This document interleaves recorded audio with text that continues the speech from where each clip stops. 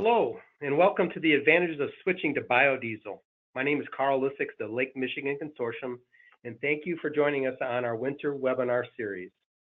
The Lake Michigan Consortium consists of Wisconsin Clean Cities, Chicago Area Clean Cities, and South Shore Clean Cities. Our goal is to provide our three-state stakeholders with opportunities, training, and grant opportunities to enhance fleet performances and reduce emissions while working to leverage our strengths to create opportunities. Please watch our websites for upcoming webinars. We have an exciting webinar today with three nationally known biodiesel leaders. First of all, we'll have Mr. Troy Schoen, who is the Senior Manager of the Renewable Energy Group, start things off, followed by Ms. Jennifer Weaver, who is the OEM Market Development Manager for the National Biodiesel Board. And last but not least, Mr. Michael Dimitroff, Manager of the Air Initiatives for the Chicago Park District. All attendees are in listen-only mode, and this webinar will be recorded. And if you have any questions during today's presentation, please raise your hand and we'll take questions at the end of all the speakers' presentation. As you may know, biodiesel has grown into a 2 billion gallon per year industry with 125 plants across the country, supporting more than 64,000 jobs and providing $11 billion in economic impact. Let's get things started with Mr. Troy Schoen of REG.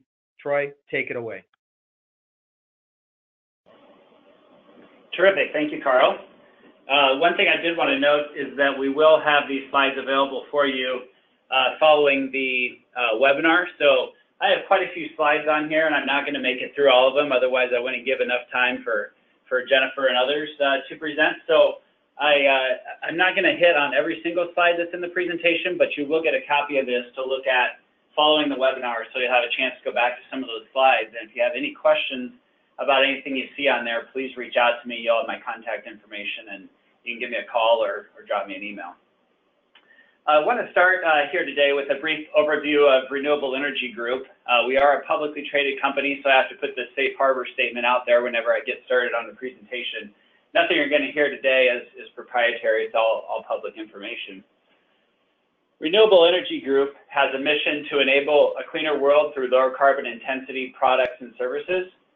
And we do that through the production of biomass-based diesel, whether that be biodiesel or renewable hydrocarbon diesel. And we have 13 biomass-based diesel plants across the country producing over 500 million gallons of biodiesel annually. When you look at the biodiesel industry domestically, it's somewhere around 2.9 billion gallons, and REG being 500 million gallons of that total production. We're a pretty significant player in the overall production of biomass-based diesel. A couple of plants that I want to point out on this slide out of all of them, since we are here at the Great Lakes Consortium, is our plant in Madison, Wisconsin. And this is a 20 million gallon a year nameplate capacity facility. It's actually in DeForest, Wisconsin, which is right outside of Madison. And that started production of biodiesel back in 2007. I believe it was in April of 2007 that plant first got commissioned. REG, I became part of REG in 2016, and really excited to have that be a part of our overall system here at REG, and we have lots of opportunities to sell, biodiesel, B99, B100 biodiesel from that location. And so for fleets and folks in the Wisconsin area, certainly that facility allows very economical biodiesel to be used in the state of Wisconsin. Now, not to ignore my friends in Illinois and Indiana as well. We have two facilities in Illinois. One is in Danville, Illinois, which is just across the border from Indiana. And then we also have a facility in Seneca, Illinois as well. So we have some really good footprint for biodiesel facilities in that Great Lakes region, and can help get biodiesel very economically to any fleet or anybody interested in using it in those locations. This is just a map of our overall footprint. The plants we talked about, those are the green boxes on this map. The blue boxes, what those are our terminal locations. So these are locations where we have either diesel fuel, biodiesel, blends of biodiesel and diesel fuel, or heating oil, or blend of biodiesel and heating oil called bioheat, or renewable diesel as well. So these blue locations, if you were to look at this map 5 years ago, you would have seen just a handful of terminal locations or assets that REG had. You look at this map today, and this is a pretty significant footprint for the movement of biodiesel and renewable diesel. And REG is going to continue to grow, and if you're going to look at this map 5 years from now, you're going to see even maybe double the amount of blue boxes that you see on here. We definitely have an initiative to try to reach out our terminal footprint to get more locations for biodiesel to be distributed around the country, because we want everywhere, regardless of where you're at, to be able to have access to biodiesel and use it in your fleet. And so one way we felt we can do that is to help grow this terminal footprint that we have, and you can see that represented here on this map. We do have several products that we offer. Our biodiesel and renewable diesel we offer under a brand name called REG 9000. That's a nod to the BQ 9000 accreditation program that we're going to talk about here in a couple of slides. We also do sell straight diesel fuel, and some people kind of scratch their heads and say you're the largest biodiesel producer and your goal is to help improve the environment, so why do you sell straight diesel fuel? Well, we recognize that you know, in order to use biodiesel, you've got to have something to blend it into, and so by having diesel available at terminal locations, we're able to sell biodiesel blends from B2 to B20 or even higher, selling B50 today to somebody in the Midwest. So certainly having a diesel position at those locations helps to get blended fuel out there. And then, like I said, we also offer straight heating oil and then the blend of biodiesel and heating oil called BioHeat. And that primarily focus of that is up in the Northeast markets. So that's REG, but what about biodiesel in general? And from a very high level, I'm probably the least technical person, not only on this phone call, but certainly in the building here at REG. But from a very high level, what biodiesel is, it takes triglycerides from various fats and oils. It reacts those triglycerides with methanol, and during this process called transesterification, you get two products. You get glycerin and you get methyl esters. And methyl esters is just another name for biodiesel. That's the product that you're wanting to produce. And so that's a very high level of how this process works. Seems pretty simple, and it is. So anybody can produce biodiesel with the right recipe. And in the early days of biodiesel production, you certainly had anybody producing it. You had people producing it in their garages and their bathtubs at home and putting it in their VW and you know, running around on it. So the industry has changed a lot from those days, and things like BQ accreditation program and ASTM standards and all of these things have been put in place to help make sure that only high quality biodiesel is out there in the marketplace today. And that's where our industry has evolved to today. So while the process at a very high level is pretty simple, those things that have been put in place creates an industry which is very technical and highly skilled, and REG is one of those highly skilled producers. The benefits of biodiesel I could really categorize into three areas. It enhances the performance of engines, it improves the environment, and it reduces overall fuel costs. And so if I'm meeting with a fleet for the very first time and I say, hey, if I could offer you a product that does those three things, would you be interested? 100% of the time they say yes. So why then, when you look at the industry, and biodiesel itself is less than 5% of the total distillate pool in our country, why is biodiesel not more readily adopted? Because it offers those three advantages, really the three key advantages to any fuel buyer or fuel purchaser in our country. If you could offer those three things, then they'd say, yeah, it's a product that I'm interested in buying. So why is biodiesel less than 5% of the total distillate pool? The answer is I don't know. I wish it were greater, and it should be greater, and I think we all have opinions on reasons that it's being held back. But one of the ways we can get around that is things like what we're doing here today, and webinars where we can bring the Clean Cities consortiums together and bring folks like all of you on the line together to talk about the benefits of biodiesel and break through some of these myths or things that are out there about biodiesel so that it can be more readily adopted into the total distillate pool. So that's what we're doing here today and what we hope to accomplish. One of the other ways we can do that, I believe, is with true facts and information. And it's great to tell somebody that biodiesel improves the environment, but if you don't have some charts or things to actually show people that, sometimes it might not be truly understood. And so this is one of those charts that I like to show. And what you're looking at here is the 0% on this line is straight diesel fuel. And everything above the line is the percent reduction that biodiesel brings in emissions reductions in these three categories. So if you look at total hydrocarbons, for example, a 100% biodiesel is going to reduce total hydrocarbons versus straight number 2 ULSD by 70%. That's pretty significant. So if you blend that at a B20 level, at a 20% biodiesel level, you get a 10% reduction in total hydrocarbons. Then if you move over to particulate matter, at a B20 blend, you have almost a 20% reduction in particulate matter. And particulate matter is that black soot and smoke that comes out of the back of a tailpipe of a diesel a truck or a diesel bus. And particulate matter can be reduced by almost 20% from using just a B20 blend of biodiesel. That's pretty significant.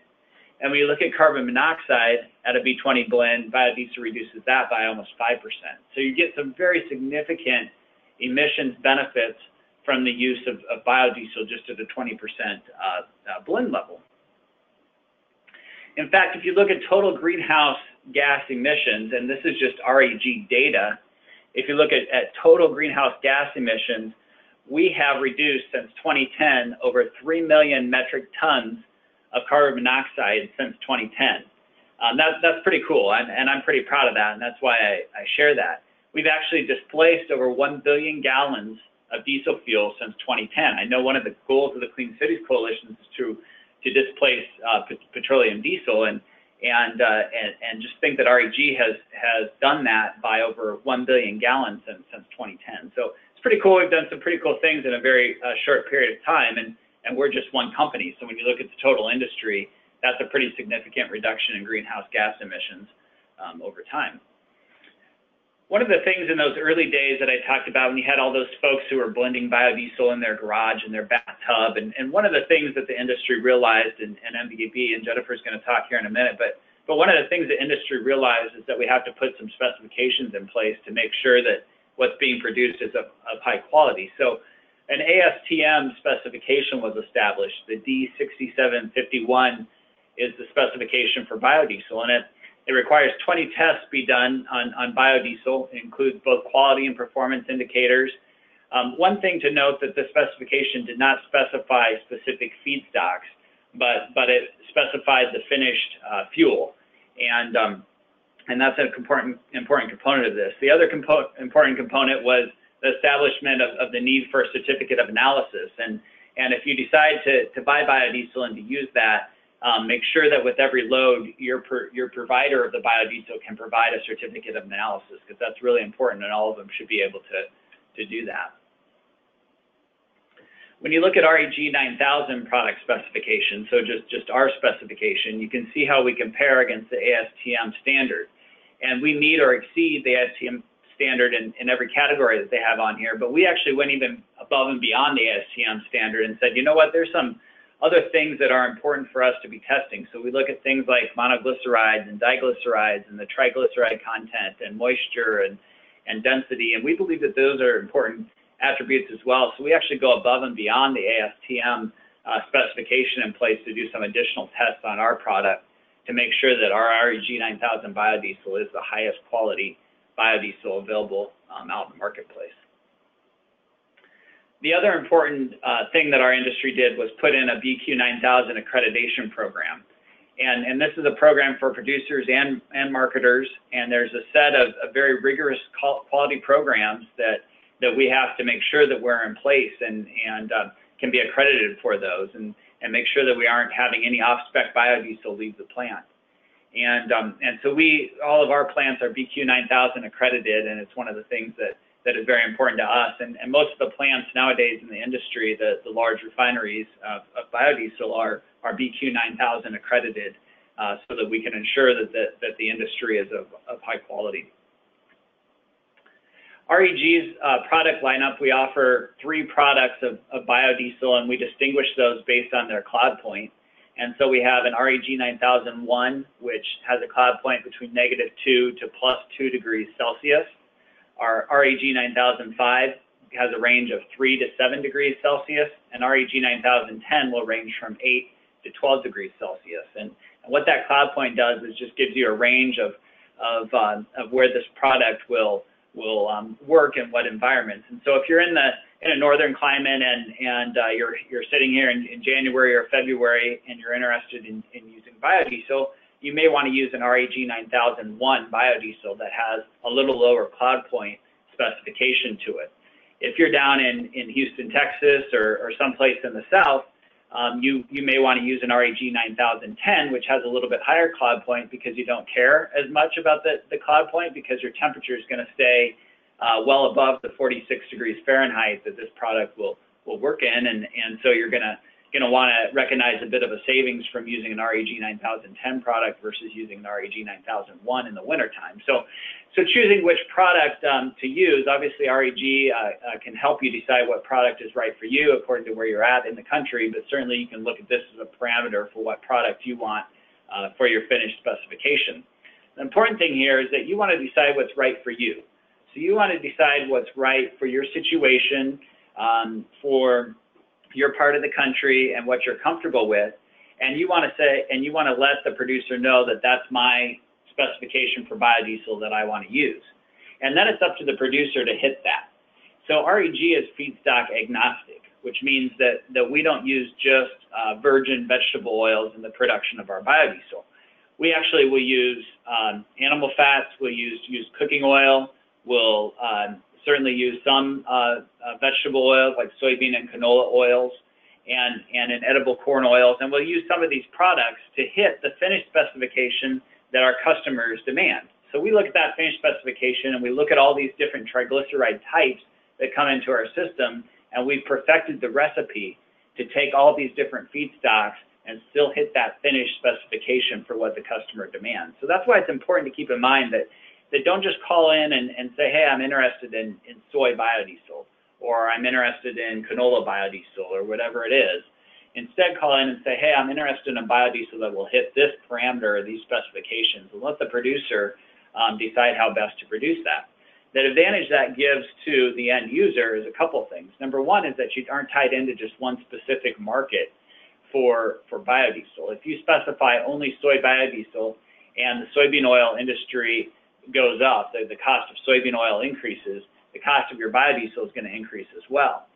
If you don't specify the feedstock that goes in, but just the finished parameter for that product, and soybean oil goes up, we'll switch to an edible corn oil or use cooking oil to a different product to help alleviate that cost increase to you, the end user of your biodiesel. So that's why it's important to pay more attention to the finished specification than it is the feedstock going in to that biodiesel.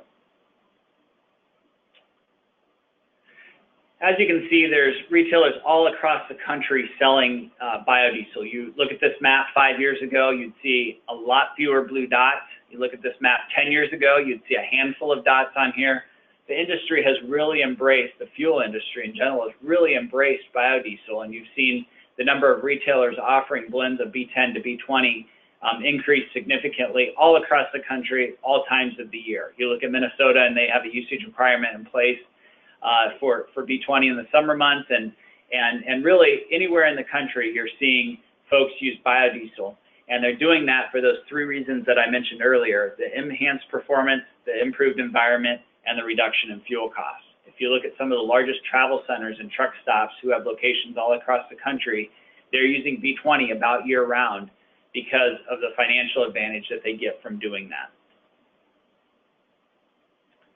How does that financial advantage recognize? So how do you see it as an end user or as somebody interested in biodiesel? What does that financial advantage look like? Well, there's a couple of things, and really I like to point to three areas that have helped make biodiesel cost competitive anywhere in the country, but certainly there's certain pockets where financially it makes a little bit more sense. But those three areas are the federal incentive through the renewable fuel standard that was established renewable identification numbers, or RINs.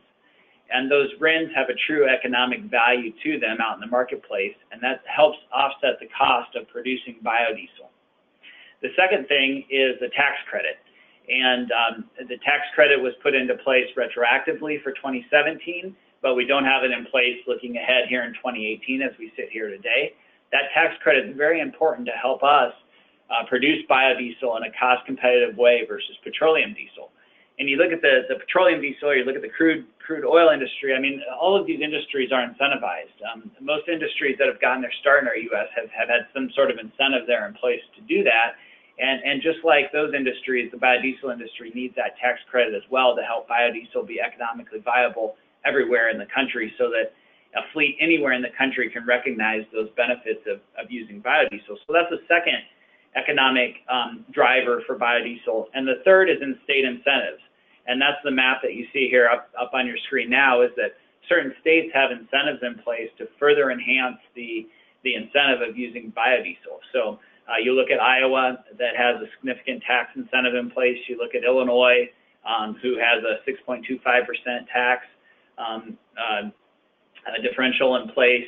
You look at the state of Texas for B100, there's a 20 cent per gallon tax savings that you get. So if you blend at a B20 level, you're looking at 4 or 5 cents advantage there. You look at California with their low carbon fuel standard, in Oregon and soon to be Washington.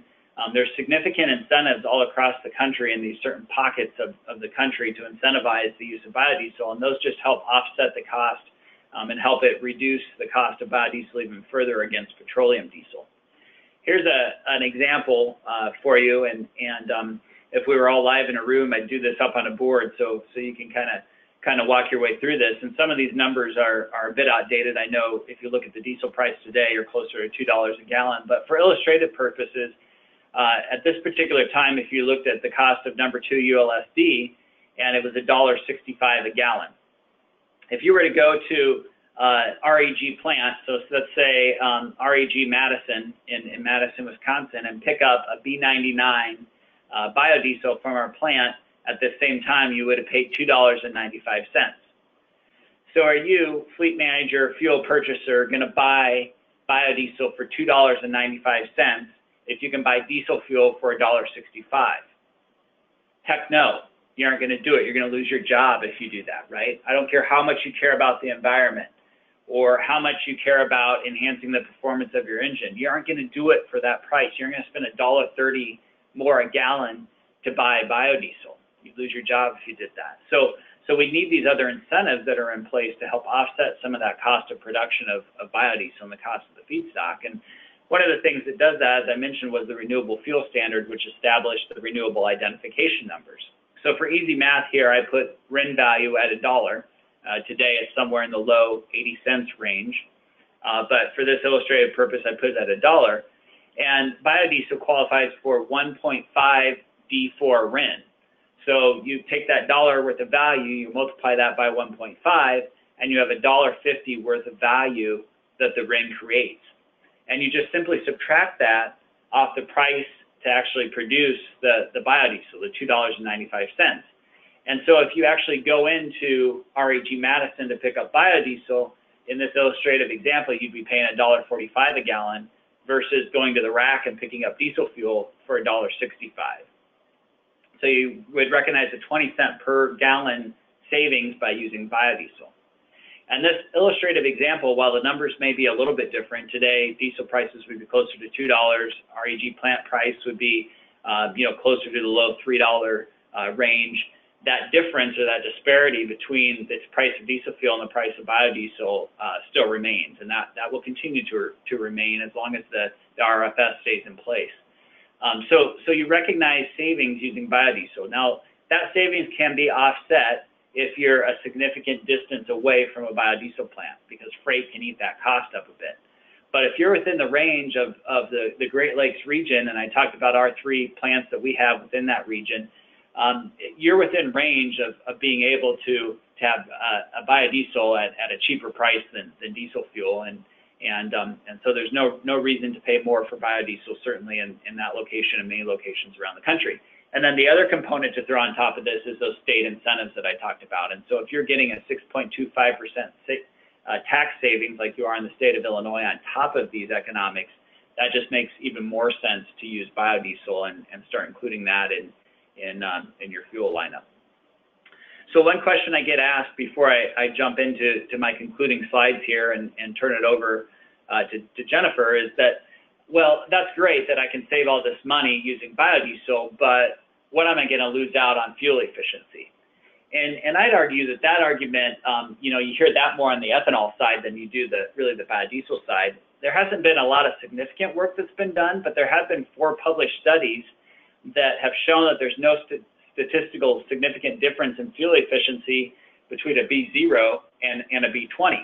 And I can get you more information on those 4 studies if you're curious in digging into those a little bit more. But the reality is that biodiesel up to a B20 blend, you aren't going to lose out on the fuel efficiency. You're going to reduce the number of regens that you have in your engine. You're going to get benefits such as the lubricity and the higher cetane, which actually help with efficiency. And so you aren't going to have a reduction in fuel efficiency when you use biodiesel. So there's really no disadvantage economically. In fact, there's a significant advantage economically to using biodiesel in your fuel lineup.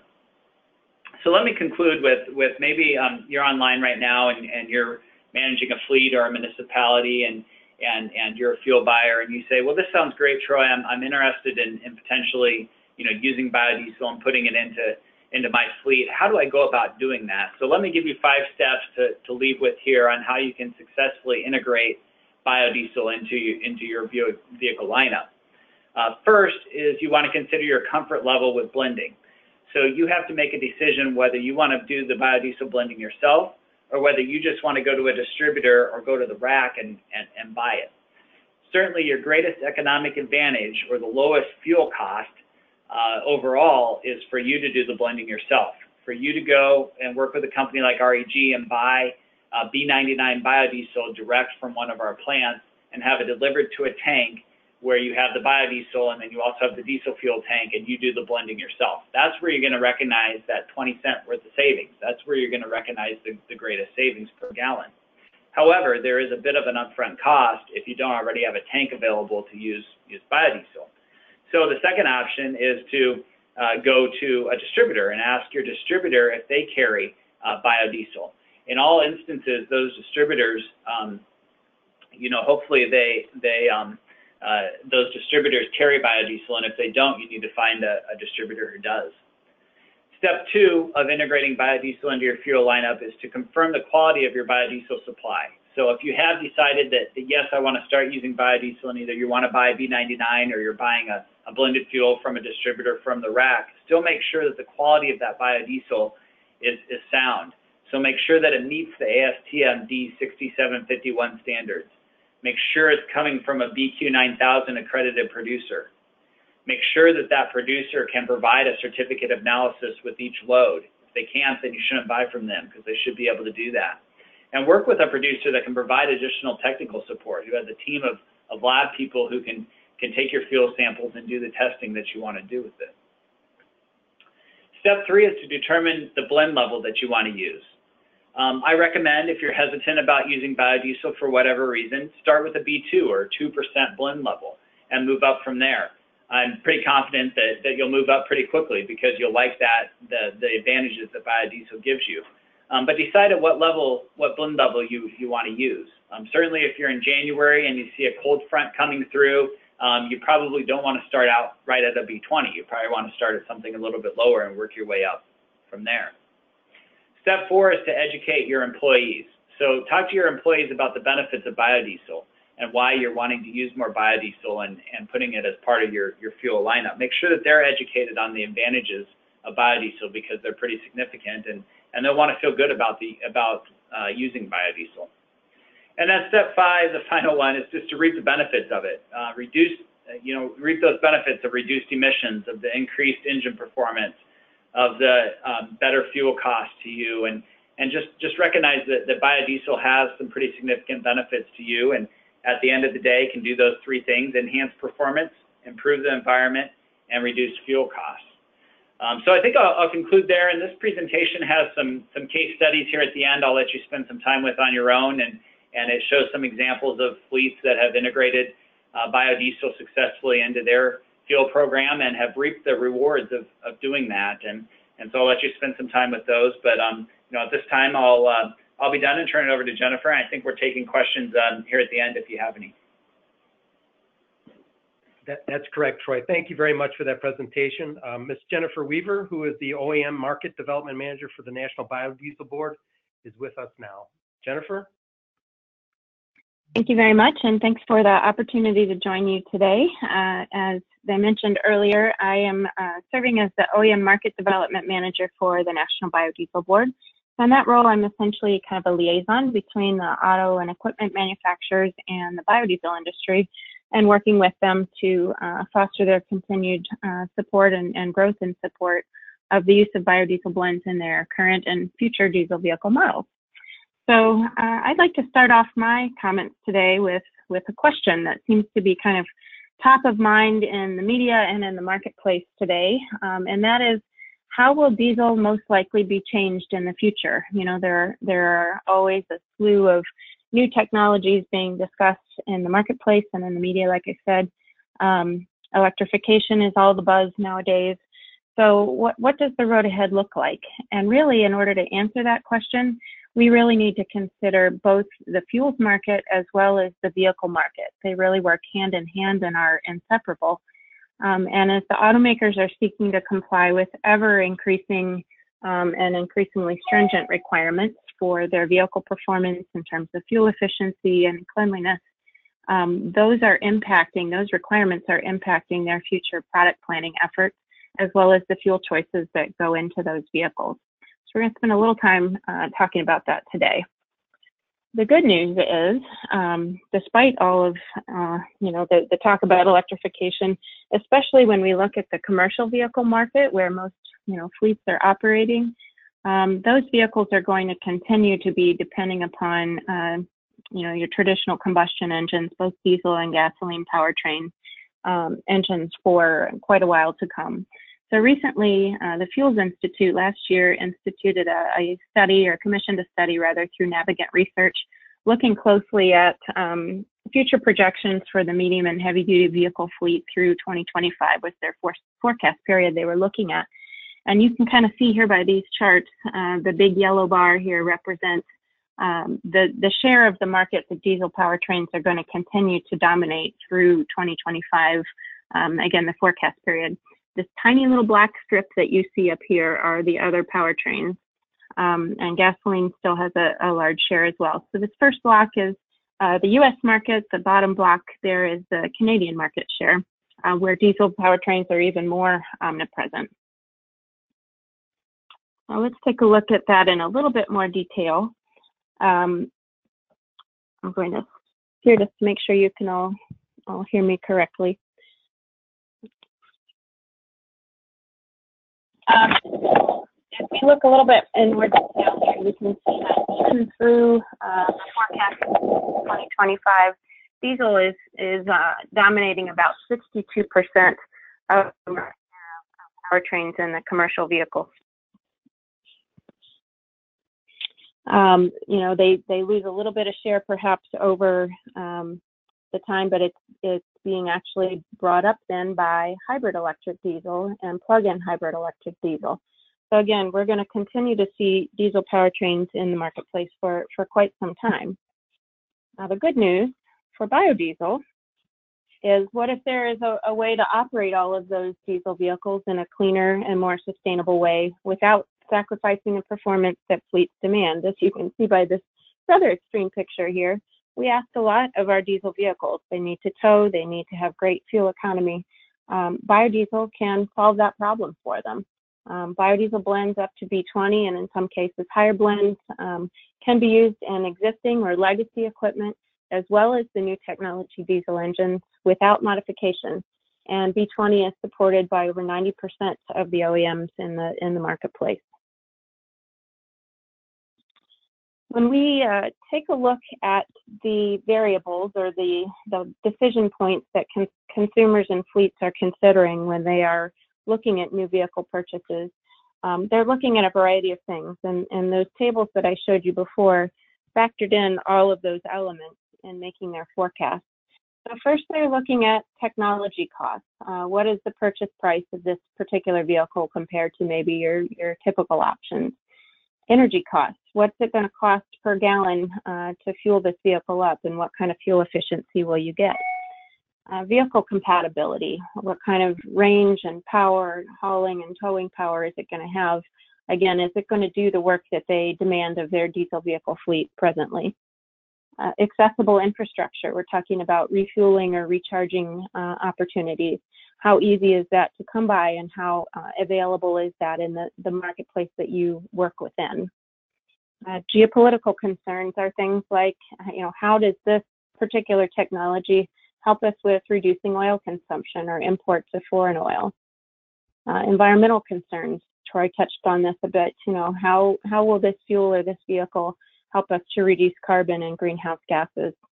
Maintenance, the cost of the vehicle upkeep itself, and how does that compare with what we've been experiencing? And finally, automaker support. Are the automakers supporting this technology both in their current and future vehicles, and working it in with their research and development efforts? So the great news for biodiesel is that it makes the grade on all of these fronts. Troy's talked to you about a few of them, and I'll go into a little bit more detail as well. But really, it makes a whole lot of sense for fleets, because biodiesel really is one of the least cost options to green your fleet operations. So the question is, they can do it. Are they doing it? Are fleets actually implementing biodiesel programs? And the answer is yes, to a growing extent. And like Troy said, we'd always like to see more of them. But another organization that the National Biodiesel Board works closely with is the NTEA, which is the Association for the Work Truck Industry.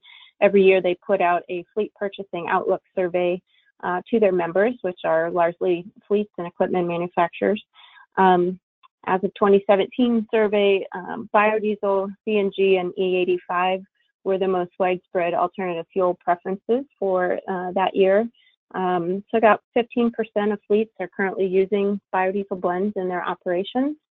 They also ask, so looking ahead, what are your future fuel and vehicle purchase plans? And again, biodiesel, CNG, and E85 were at the top of the heap there. Electrics, for all of their hype in the light duty market, are still having a harder time making penetration in the medium and heavy duty markets, simply because of the long range and heavy towing requirements that those markets serve or require. Troy mentioned some case studies, which I definitely do encourage you to take a look at the end of his presentation.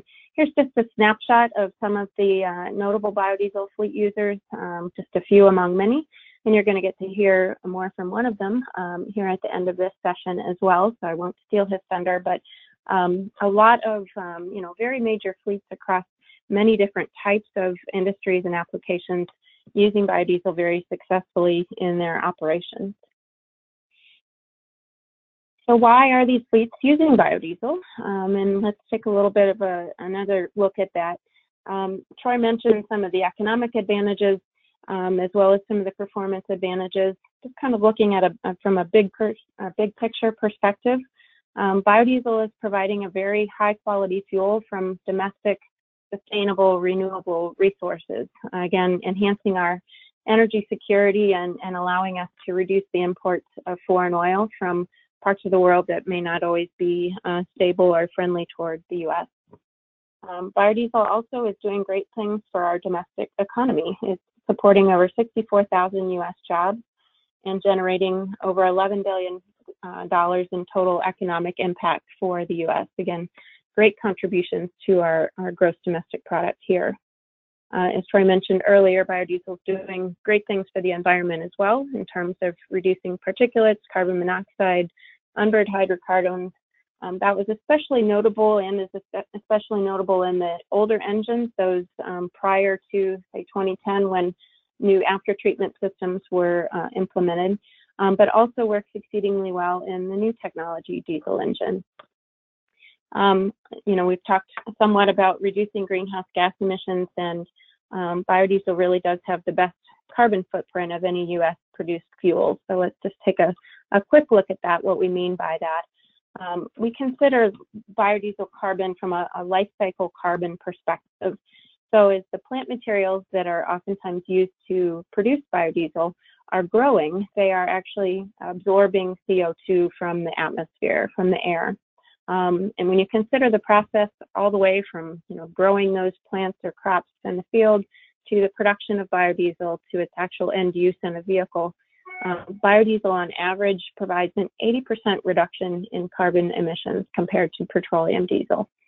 Also in 2017, there was some new research that concluded that biodiesel reduces greenhouse gas emissions by 72% and fossil fuel use by 80% compared to petroleum diesel. So again, a lot of great environmental benefits associated with the use of biodiesel blends.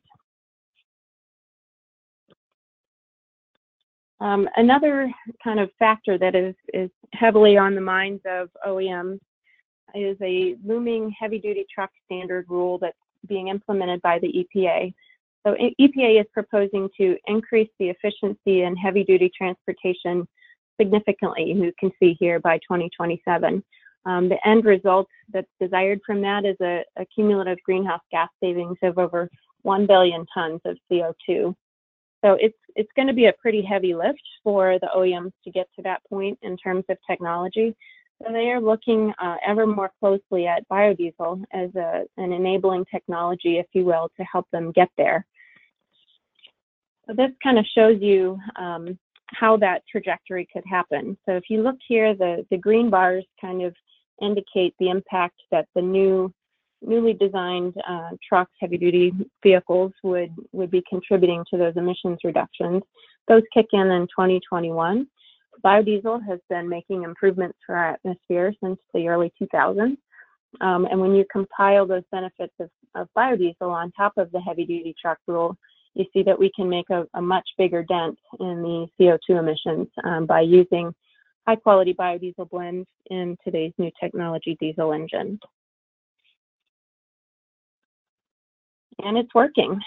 As Troy mentioned, he kind of showed you the snapshot of even just one company's production and use of biodiesel blends. When we look at it from a macro perspective, the 2.9 billion gallons of biodiesel and renewable diesel that were used in 2016 reduced carbon emissions by over 24 million metric tons. If you think about that in kind of real world terms that we could all relate to, that's similar to removing over 5 million cars from our roadways, or planting 641 million trees, or preserving over 23 million acres of forest. So all of those things are making a significant impact in the marketplace. And another great benefit of biodiesel is its sustainability. Oftentimes there's a lot of confusion on a food and fuel kind of debate in the marketplace. And biodiesel is really a success story in that regard, because with biodiesel, food isn't sacrificed for fuel. In fact, making more biodiesel helps make more food available and vice versa. So the oils and fats that are used for biodiesel production are a minor byproduct of producing food for humans and animals. About 50% of the biodiesel that's currently produced and used in the United States is made from soybean oil. Soybeans are about 80% protein and 20% oil. So that 80% protein content is going into food and feed for humans and animals. We use a fraction of that oil content then to make a very high quality biodiesel. Likewise, no one's growing more livestock for its fat content. As meat production continues, we can use the byproducts, the fats from that meat processing process to be able to make biodiesel. Likewise, no one's cooking more French fries to get used oil. We're just able to use that waste product to use cooking oil, again, to make a very high quality biodiesel product. So it's kind of the great recycler, if you will, making a great fuel out of something that otherwise would have gone into the waste stream.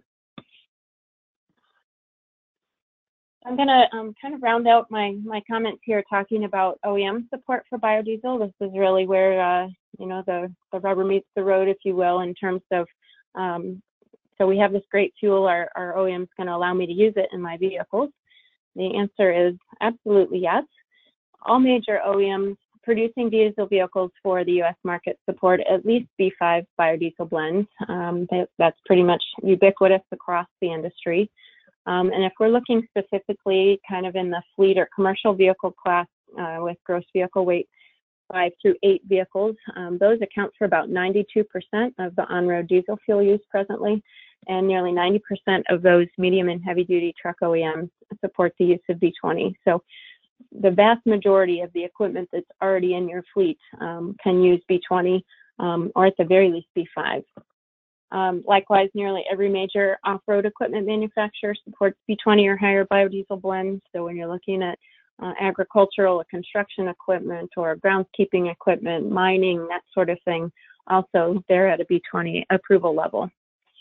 We do work hard to keep a very comprehensive listing of OEM position statements on the National Biodiesel Board website. So I encourage you to check out biodiesel.org under Using Biodiesel and the OEM Information tab to get some more specific information on the OEM's positions there.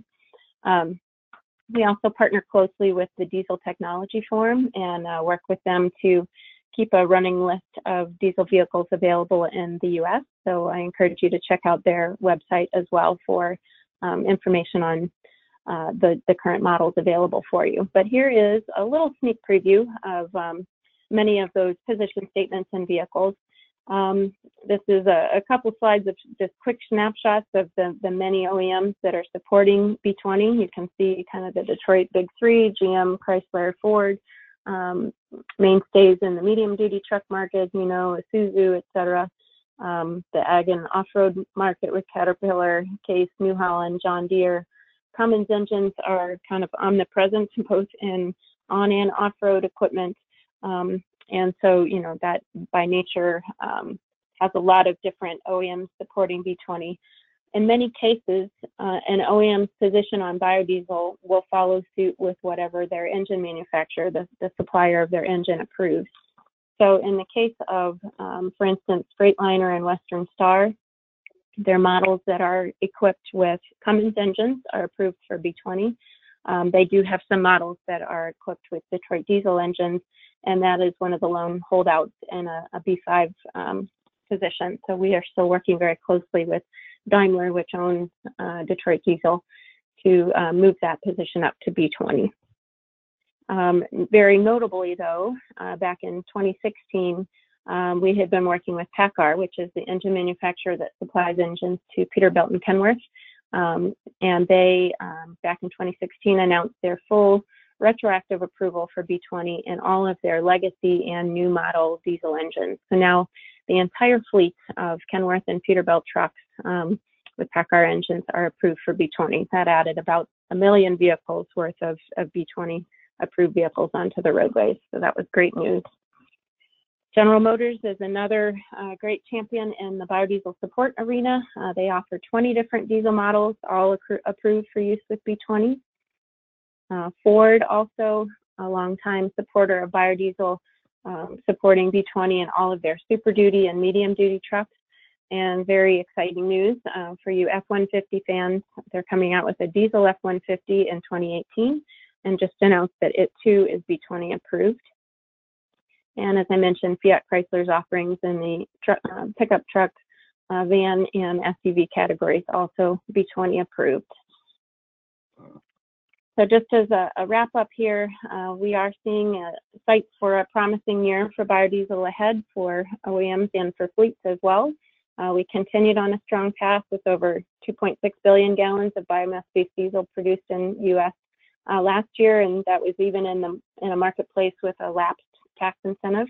As Troy mentioned just a couple weeks ago, that biodiesel blenders tax credit was retroactively reinstated for 2017, and the biodiesel industry is continuing to push to install that credit for 2018 and future years to breed more certainty into the marketplace.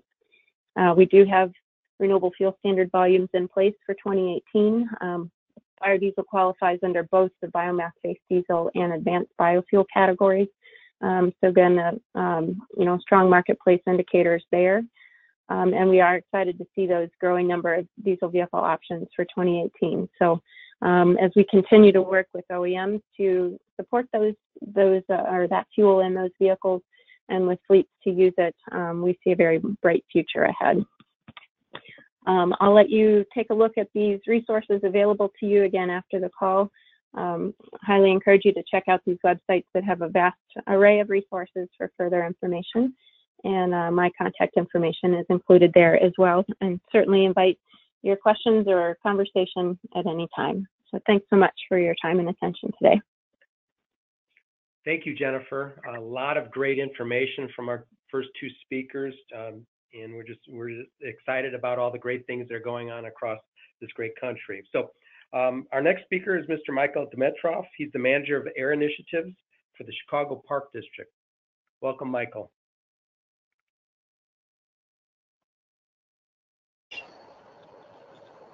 And Troy, thank you. I'm here to, I guess, serve as an example of all the great information you just heard about biodiesel. I'm with the Chicago Park District, and Carl introduced me as manager of air initiatives. That's apropos, but I'm actually manager of art initiatives. I started in sustainability, and I didn't want to let it go, and that's how this program came about.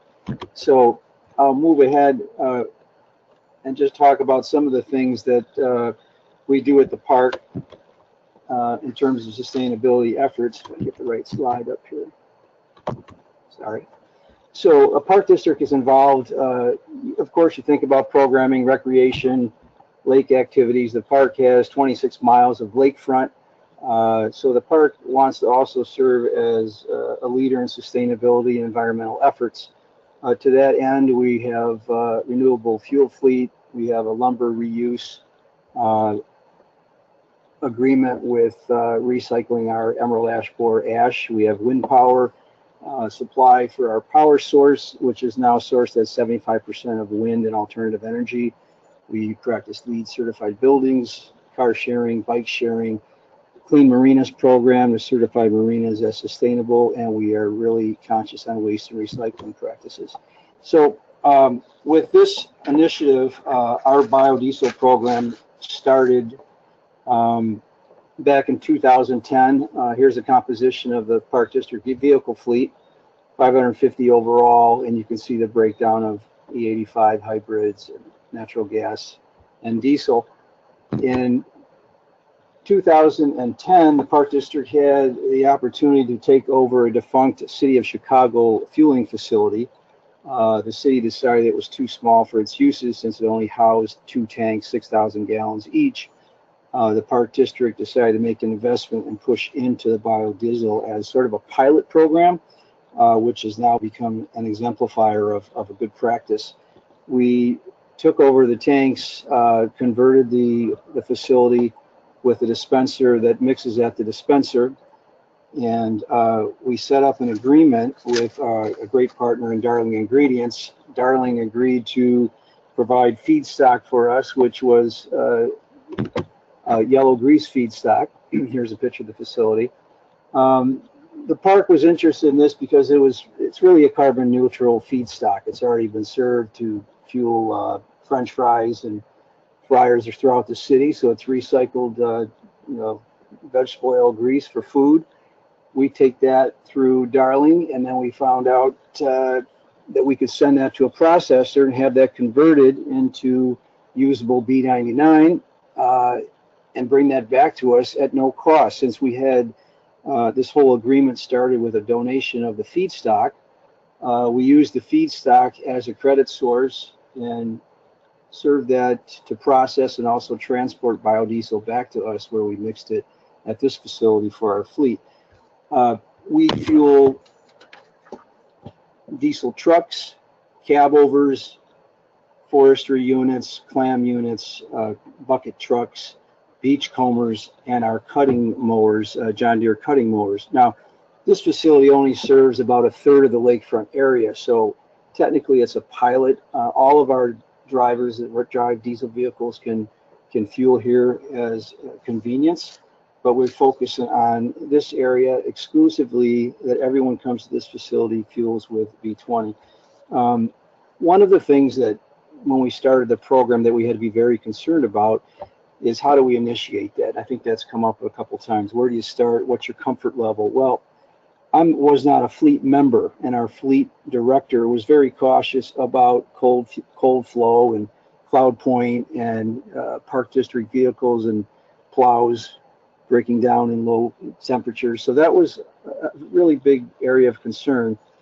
We decided to talk to the fleet, our fleet partners at the City of Chicago. In fact, you'll see that the fueling track system we're on is on City of Chicago fleet.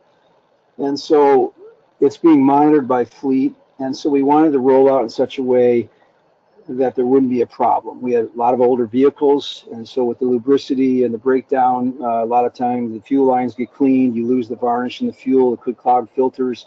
We wanted to make sure that there wasn't any increase in maintenance cost, and we wanted to document all that. So we started out very slow. We started out with a B5, and then we had orientation sessions with all of our landscape folks who were going to fuel. So we did a combination of starting slow, communication with fleet, and communicating with practitioners and fueling practices. And then we gradually ramped up. So we started with a B10 for a period, and then we ramped up to a B20. And you'll see,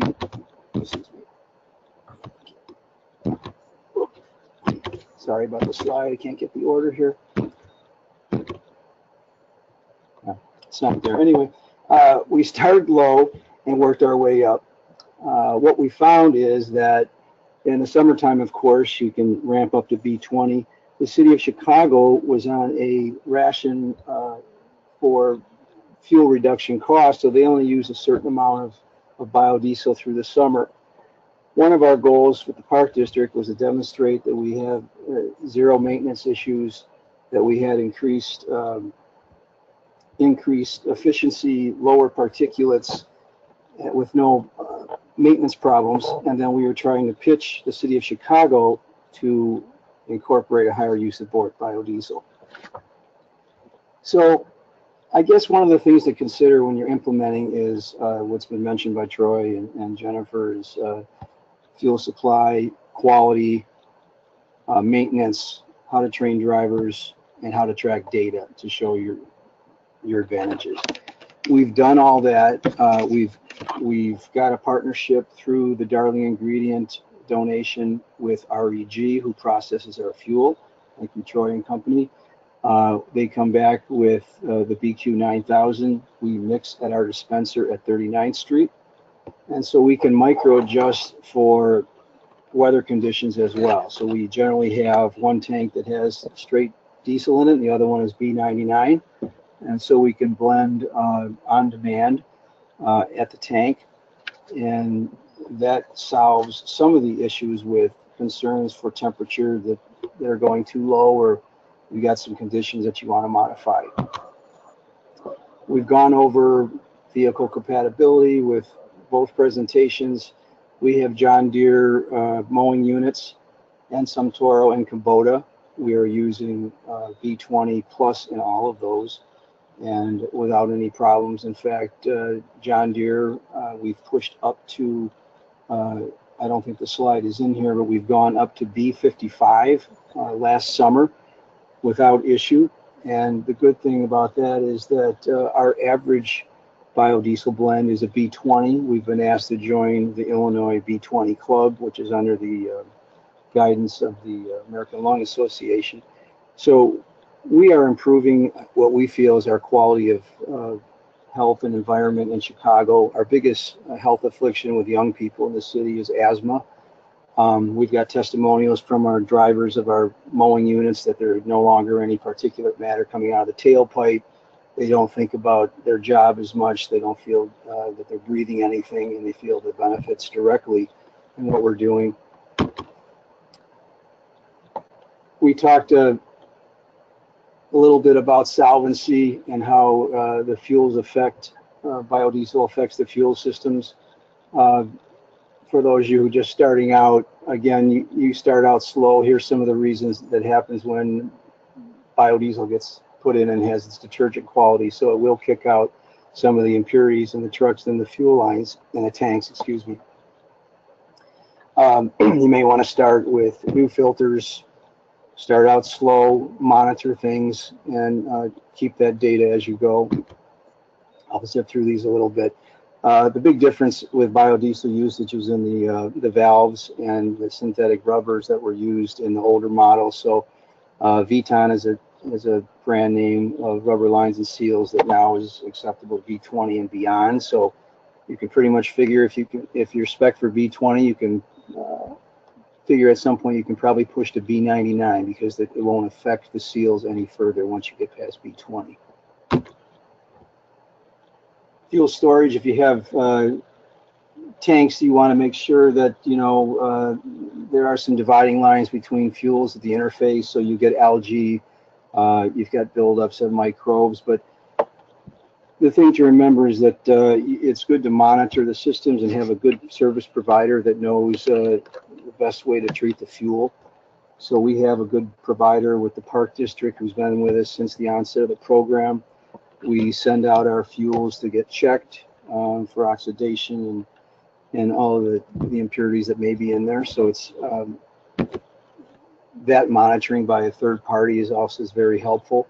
We send the fuels out to an impartial tester to figure out what exactly we have in the tank.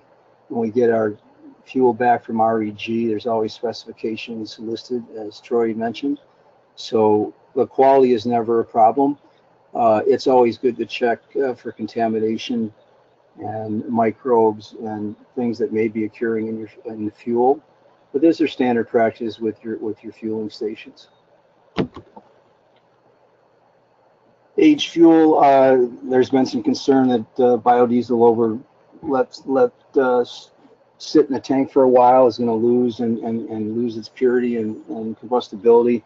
That's been proven this year by Steve Howe, a chemist who works with the National Biodiesel Board, that you can pretty much have biodiesel sit for a year and not affect its conditions. We had some concern with the city, but they have backup generators they were asking whether or not they should use biodiesel fuel in those, and the suggestion was yes, go ahead, but monitor it and appropriately treat the fuel. We set up a visual read at our 39th Street facility. You see different biodiesel blends marked out in little vials, and so that at any point in time we can actually do a visual check of what the temperature is and what the cloud point's looking at on top of the tank. So this is just a simple way for us to double check and to show drivers the difference in fuel. So you see full diesel on the left, B5, B10, B15, and the cloudiness as it goes across. You can't read the thermometer, I think, but it's at about 10 or 15 degrees. Cold weather was always the biggest threat or supposed threat with biodiesel for municipalities. And we set out to disprove that because our main goal was to show those at large in the city that we could dispel that myth with proper additives and proper monitoring and blending. We've done that. Like I said, we're now run on B20 blends year round. We've exceeded to well over 50% of biodiesel in the summer. We are keeping that data, and actually California has asked for our data so that they can utilize that, because the wall was B20. Everyone was looking at data up to B20, but since we've exceeded that, and not many fleets have exceeded, they're asking for data just to demonstrate, efficiency, product use, and what type of returns for fuel efficiency we have with that data. Excuse me. Troy and Jennifer both gone over the attributes of biodiesel, and you can see that for us in the state, we have the tax incentive. So at B11 or above, you don't have to pay for the tax on the fuel. Of course, the Park District is tax exempt. It doesn't affect us. But for me, every gallon of diesel saves just plants a gallon of straight diesel fuel. So for our program purposes, we're saving a lot more money because we're not paying for the fuel at the beginning, since it's more of a barter process. You can see that we're acting as leaders, and that was our plan. The benefits are, like everyone has mentioned, increased particulates, decreased carbon monoxide, NOx emissions, increased environment, cleaner air, and that's been our mission. That's pretty much it. I just wanted to say that for us, from pilot to now operating at a B20 level has been a very smooth run. It's doable. You plan it out, you communicate with your fleet team, you roll it out gently, and you just keep pushing from there, and the benefits you'll reap. Thank you very much. Well, thank you, Michael. Very interesting. As you're typing in your questions to ask the panel, we do have a couple of questions I'd like to read off. And the first one is for Mike. And the question is, with the Park District's success rate of use of biodiesel, are other departments in the city of Chicago looking at implementing forms of biodiesel?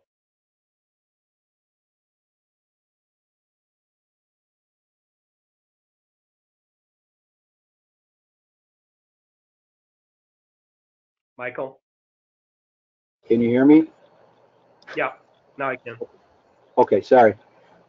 Great question. So we convened a meeting with our fuel provider, my service provider, the B20 Club, and a chemist to show the city of Chicago exactly what we've done over the last 4 years, and pitch them into how, as the second city, that we need to up our game in terms of biodiesel.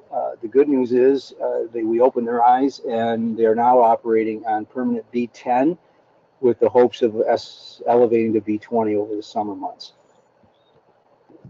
Wonderful.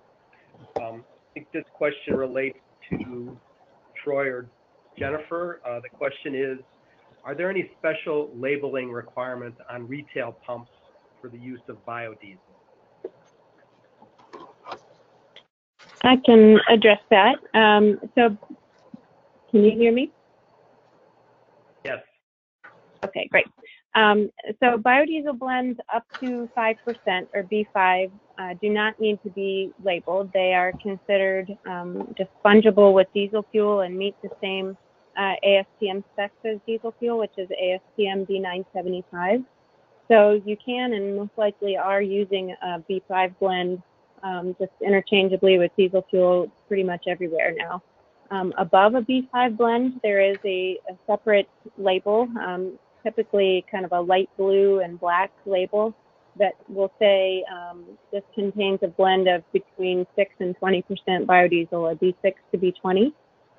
That kind of range allows retailers some flexibility in terms of maybe seasonal changes in the blend that they're offering. If maybe they're using or pumping a B20 blend in the summer months and might back down to a B5 or B6 in the colder months. So that allows them some flexibility there. Anything above a B20 blend needs to be specifically labeled with the actual blend percentage. So if it's offering a B30, it needs to be marked specifically B30. So those are typically the types of nomenclature that you would see on pumps. And in Chicago, for instance, Mike mentioned, because they have a tax incentive or remove the sales tax from any gallon containing more than B10, they pump an awful lot of B11 in the state of Illinois. And so I think it's close to going on 60% of the diesel fuel in Illinois actually contains B11, at least up to B20, close to year round. Thank you for that, Jennifer. This next question, I think it's for Troy. And Troy, one of the questions is, are local bio-based products used in local biodiesel plants to reduce transportation miles and costs? And then second question would be, are the bio components local to the market, or do they come from elsewhere?